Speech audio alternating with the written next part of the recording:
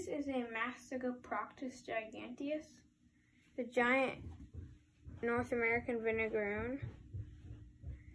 It's not quite an adult yet, but as you can see, it's about 2 inches with its tail, without its tail.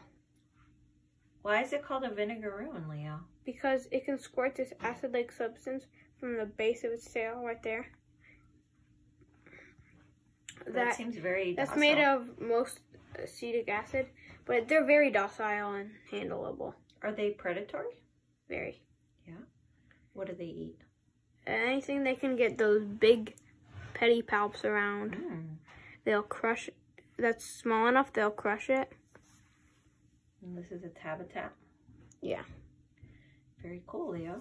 We set up some bones for it.